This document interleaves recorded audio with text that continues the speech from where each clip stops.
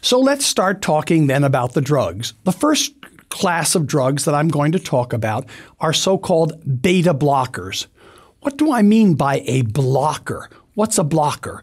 Well, it turns out that on the surface of heart cells, as well as other cells in the body, there are little, let's call them keyholes, in which certain keys are fit, which then result in changes going on within the cell. So let me tell you one example. One example would be adrenaline. Adrenaline is released from nerve endings and it's released from the adrenal glands. We're going to talk about that system in just a moment. But it's important to realize that when adrenaline plugs into the keyhole, into the receptor on the cell membrane, it results in a number of biochemical changes within that cell. And those biochemical changes are not just restricted to heart cells, but throughout the body. And of course, that can lead to the side effects or the complications that we just talked about. So why are beta blockers useful? Beta blockers are useful because they decrease heart rate, they decrease blood pressure, and they decrease heart contractility. And you're going to see what they do is they block some of the actions of the autonomic nervous system. Beta blockers were discovered by this man, Dr. James Black, who was a chemist with Imperial Chemistry Company in England in the 1960s. And by the way, for discovering beta blockers, he won the Nobel Prize in 1988. So what was the reason for developing beta blockers? Well, I think most of you are aware is that our entire circulatory system, our digestive system, many of the organs in the body are controlled by the brain. And one of the ways that the brain controls things is through something called the autonomic nervous system. I like to call it the automatic nervous system. It has two parts, a sort of an accelerator system and a brake system. The accelerator system, also called the flight or fight system, is the sympathetic nervous system. That's the one that squeezes out adrenaline when you're in a near car accident or when you're threatened by somebody. It revs up your blood pressure, it revs up your energy. You're ready to flight or fight. Now, the opposite effect occurs from the parasympathetic nervous system. That's when you eat a meal and you feel a little sleepy and you lie back and you relax. That nervous system increases the digestive activities, which of course are the exact opposite of what you'd want if you were flying or fighting. You'd want to be revved up, not lying back, relaxing and digesting. And these two nervous systems interact constantly depending upon what you're doing. If you're vigorously exercising, you're going to be turning on the sympathetic nervous system. If you're relaxing after eating a large meal, you're going to be turning off the sympathetic nervous system and turning on the parasympathetic nervous system. The parasympathetic nervous system is also run through a very large nerve that runs throughout the body called the vagus nerve. And sometimes it will actually activate at a time where it drops blood pressure and even can cause people to feel lightheaded or faint. That's a little excessive activity by the parasympathetic nervous system.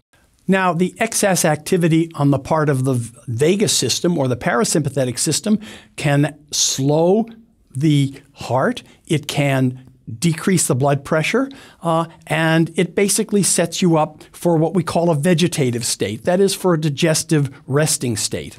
The sympathetic nervous system, of course, does the opposite. It revs you up, ready to fight or to flee depending upon the circumstances. Raises your blood pressure, increases your heart rate, increases the pumping activity of the heart, and starts putting a lot more blood flow into the muscles to get you ready to run away. So what do beta blockers do? Beta blockers block the effect of the sympathetic nervous system so that you can't increase your heart rate so much. You can't increase your contractility. You can't increase your blood pressure. Why would that work in a patient with ischemic heart disease, a patient with coronary artery disease? Of course.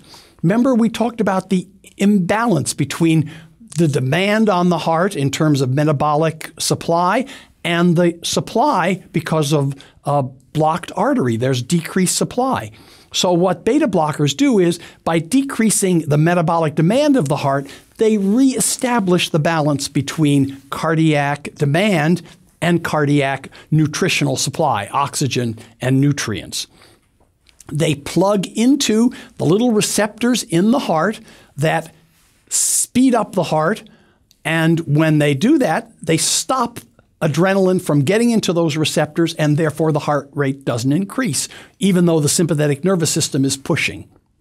Now, it turns out that there have been 3 levels or 3 classes of beta blockers. There are ones that are a little more specific for the heart. There are some that are a little less specific for the heart, but more specific for the lung. There are some that are a mixture of heart and lung. And then there are some that are either a mixture for heart and lung, but also dilate blood vessels and therefore even accentuate the drop in blood pressure. The first group, beta-1 receptor blockers, are used for angina and particularly also for patients with heart failure, again, where you're trying to assist the heart a little bit by not making such high demands on it. The beta-2 receptor blockers are used in a variety of ways, also sometimes for heart disease, sometimes for arrhythmias, and sometimes for hypertension. And the beta-3 group, the most recent ones, are used for heart failure patients. Again, they decrease the contractility of the heart, they decrease the blood pressure, they decrease the work of the heart so that a damaged heart can heal a little bit. We're going to talk about that some more in a moment. I don't expect you to read and memorize this list, but here it shows you all of the actions of the beta-1 and the beta-2 blockers. As you can see, they have actions throughout the body, on blood vessels, on the heart, on the lungs. And of course, what this means is it gives you potential for complications. Let's say we have a patient with high blood pressure and angina. That is the feeling of chest discomfort when there's an imbalance between blood supply and blood demand. We put the patient on beta blocker, but we forgot the patient has a history of asthma in the past. When we block the beta-2 in the lung, we make their asthma worse. So we did something good for the heart, but we did something bad for the lungs. So again, this list shows you all the different effects of beta blockers throughout the body, and a lot of them are potential sources for complications. Here in a little diagram, you see what I just said. In the top arrow, you can see the beta-1 or heart blocking effects. Reduces contractility, reduces blood pressure, makes the work of the heart less. You can also see in the second little drawing the lungs. If there's beta-2 effects, you may increase the bronchial constriction, that is the constriction of the small tubes in the lung that lead to asthma. And then you can see down below the beta blockers that dilate the blood vessels are particularly good for heart failure. Now let's think for a second about the potential of the nonspecific beta blockers, the one that block both beta-1 and beta-2. These are the ones that have the greatest potential for causing lung side effects when given for the heart. But it turns out that selectivity of beta-1 and beta-2, I call it semi-selectivity, because if you take a beta-1 selective blocker and you give it at a very low dose, it's going to mostly block the beta receptors in the heart. But if you need to push the dose even into moderate levels, there's some spillover onto beta-2. So even if you are giving a beta-1 blocker to a patient with heart disease for angina or for hypertension or for heart failure, and that patient has a tendency to develop asthma, when you push the dose of that beta blocker into a reasonable range, you may well worsen their asthma. And almost the only way to find that out is to try it and see what happens, particularly if you have a real need for that beta blocker. And the same thing is true. Sometimes we give beta-2 stimulants to improve lung function by dilating the bronchioles, and sometimes that results in cardiac arrhythmias because of spillover in the beta-1 area. So again, all of these drugs are not perfectly selective. They have effects throughout the body. And again, this relates to the art of using these drugs because of their potential for effects in other parts of the body. This complex diagram right here shows you all the effects of beta blockers on the heart. I'm not going to spend a lot of time talking about it. You're welcome to look at it at great detail on your own, but you can see what happens in the heart with beta blockers. They decrease contractility. They decrease the heart rate. They help to prevent certain kinds of electrical short circuits, cardiac arrhythmias. We're going to talk about that later, particularly atrial fibrillation. In a sense, they quiet the heart down in a number of ways. They improve the metabolic balance, right? The demand-supply relationship within the heart. That stabilizes the situation in patients with ischemic heart disease. It helps patients who are hypertensive, that is, have too high blood pressure, gets them back down into a more normal range, and it generally quiets down the heart. Particularly, some individuals are prone to markedly increase their heart rate even with small disturbances, and beta blockers also are very, very useful in helping in that regard. Here you see a summary of the full spectrum of cardiovascular effects of the beta blockers and their indications. Beta blockers are particularly useful for angina or for ischemic heart disease, for heart failure. Actually, we've seen sometimes hearts improve when patients have been treated with beta blockers for heart failure, and also for hypertension. All very effective, and then a little less effective for controlling arrhythmias and some of the other problems.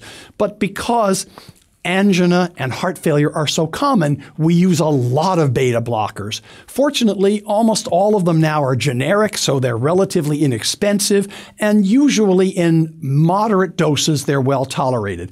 When you start to push the doses up, you increase the risk for effects in other organ systems, and you increase the risk for complications. So let's talk a little bit about the mechanism of benefit of beta blockers in ischemic heart disease. That is, hardening of the arteries with blockage of blood flow into the heart muscle. Well, what we're trying to do is rebalance the situation, right? We can try and improve blood flow down the coronary arteries. We'll talk about a strategy to do that in a moment. But the most important effect is to try and decrease the demand of the heart for oxygen and nutrients. We do that by dropping the heart rate, by dropping the blood pressure, and by dropping contractility. So this is all three mechanisms work in the patient with ischemic heart disease, and very often a patient who has angina with normal activity. For example, let's say climbing a flight of stairs. Oh, they get chest discomfort. When we give them beta blockers, their heart rate doesn't accelerate as much when they go up the stairs, their blood pressure doesn't rise as much, and they don't have angina now when they go up the stairs. And that's the goal, as you'll see when we talk about ischemic heart disease. We want patients who don't have symptoms, who can lead a normal, active life, as long as they're not trying to race up and down stairs, but that they can do normal daily activities without having angina.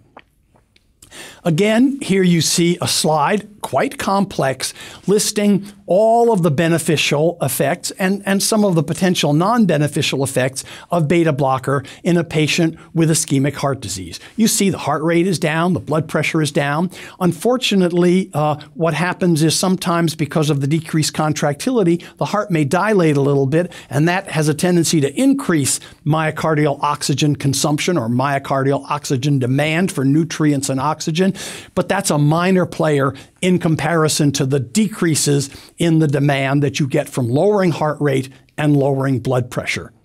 So again, you might want to peruse this slide in a little more detail at your leisure. And of course, you can also read further about this in all the standard textbooks of cardiology and some of the references which we give at the end of this lecture. Now, what about the so-called antiarrhythmic effects of beta blockers? We haven't talked a lot about arrhythmias. I remember I showed you the cardiogram with the P wave, the QRS, and the T. P wave being the atrial depolarization, the electrical depolarization, the QRS being the ventricular one. And that's the normal sequence of electrical activity passing through the heart. It turns out, particularly in older individuals and even occasionally in some younger individuals, you can have what I call electrical short circuits, in which suddenly the heart will start to race, or there will be abnormal activity in the atria, so you lose the P wave, and the heart will race in a very abnormal way. Remember, I showed you an electrocardiogram of a patient in atrial fibrillation. Instead of the nice regular lub-dub, lub-dub, lub-dub. What you had was lub-a-dub-a-dub-a-dub, lub-a-dub-a-dub-dub, lub-a-dub-a-dub-a-dub. And of course, when that happens, the heart could be going as fast as 150 beats per minute. Even people with normal hearts will feel uncomfortable with that, and especially individuals who have a lack of normal blood flow getting into the heart because of coronary artery disease. When you increase the heart rate like that, it's very likely that they will develop an imbalance in the supply-demand relationship, angina, and they might even have a small heart attack. So we try and also control the arrhythmias, these atrial arrhythmias, and also some ventricular arrhythmias, and beta blockers often help with that. For example, early on in the phase of a heart attack, a myocardial infarction, the administration of beta blockers decreases the chance that the patient will have a cardiac arrest. We're going to talk a lot about arrhythmias in a total unit where we talk about diseases of the heart, and I'll also be talking about some therapy at that time. But it's important for you to realize that the beta blockers not only help to control the supply-demand imbalance in the heart with ischemic heart disease, not only can they help with high blood pressure, but they also can help control arrhythmias. They're not a powerful controller of arrhythmia, but they're much more benign than many of the other drugs that we use that have a lot of side effects. More about that in a later lecture.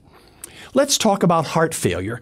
This is a revolution that's occurred in the last 15 to 20 years.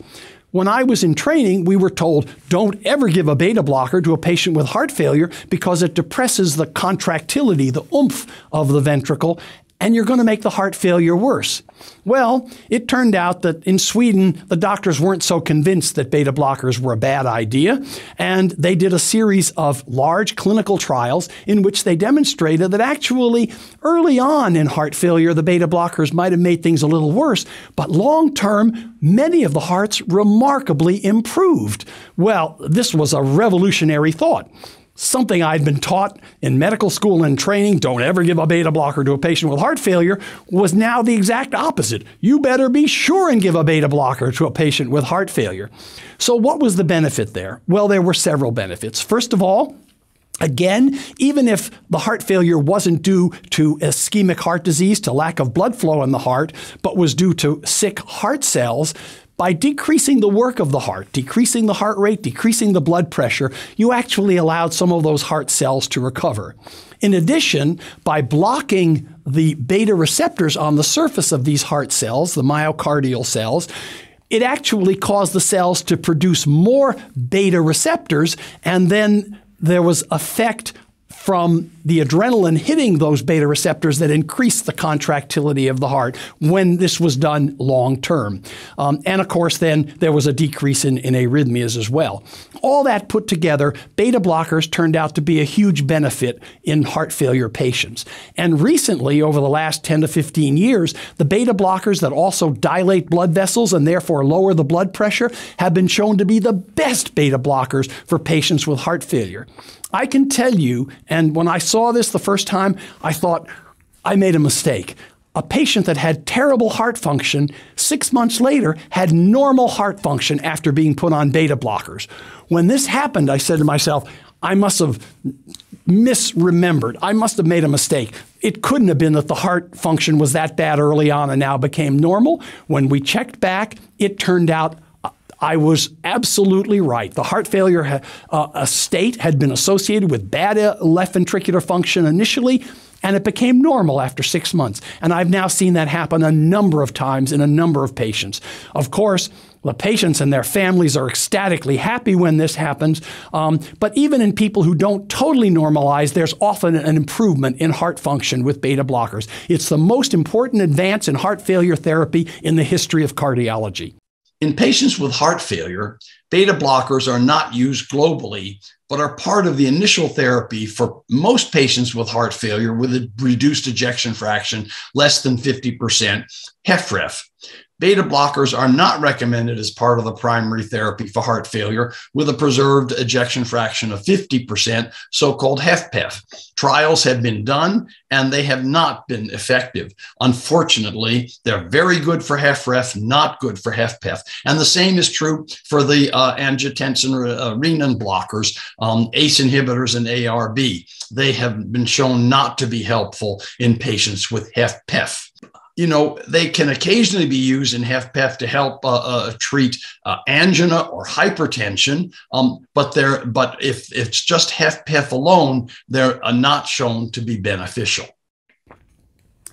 And in fact, if you look at Eugene Braunwald, who's probably the #1 cardiologist in the world and one of my mentors and teachers, if you look in his textbook, he says beta blockers are first choice, of course, for heart failure, of course, for ischemic heart disease, and for hypertension and arrhythmias as well, although hypertension and arrhythmias, they're sort of in second place. But for angina and heart failure, they're #1.